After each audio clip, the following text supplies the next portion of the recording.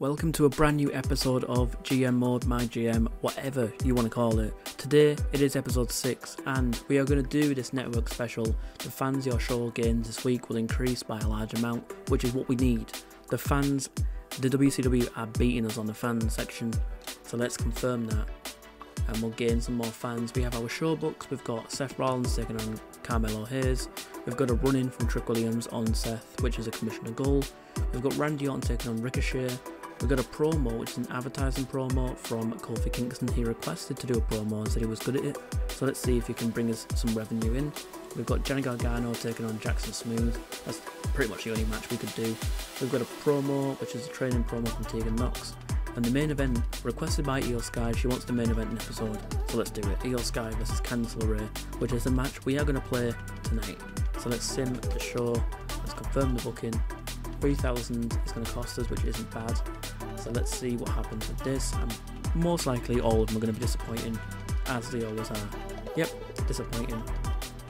Let's simulate this one. Most likely Ricochet injury since he's got low stamina, I'm guessing.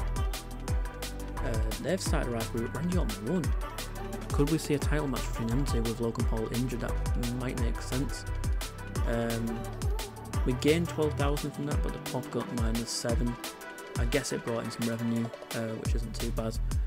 Johnny Gargano, Jackson Smooth. Johnny Gargano won. Not surprised at all. Disappointing.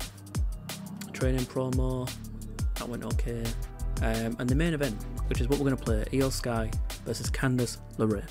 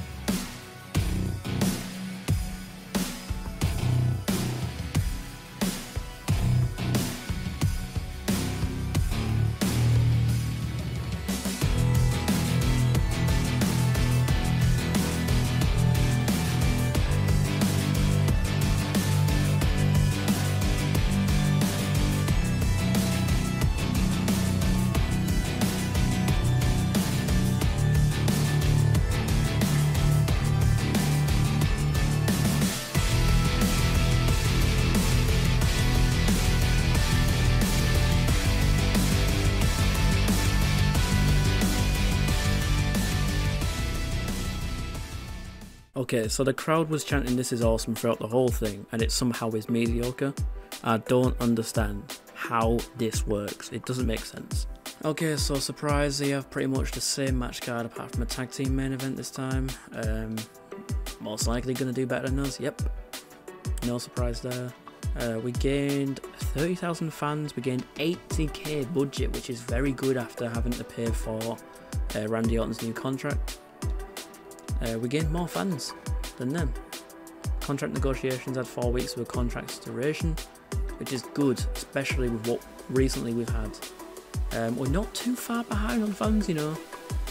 We're not too far behind. Budget, we're not too far behind on either. I'm going to try and get the budget up, of course, by booking low budget shows. Now we did just beat Ricochet, so let's say we'll get it in the next 3 weeks. And we don't know Jackson recently. He wants to tag team with Jackson. Okay, let's see how that works out. Okay, so we're 2 weeks out from Payback. Hopefully we can have some of our injured guys back. Randy Orton wants a title shot. I'm not sure whether to give it to him now or wait till Payback.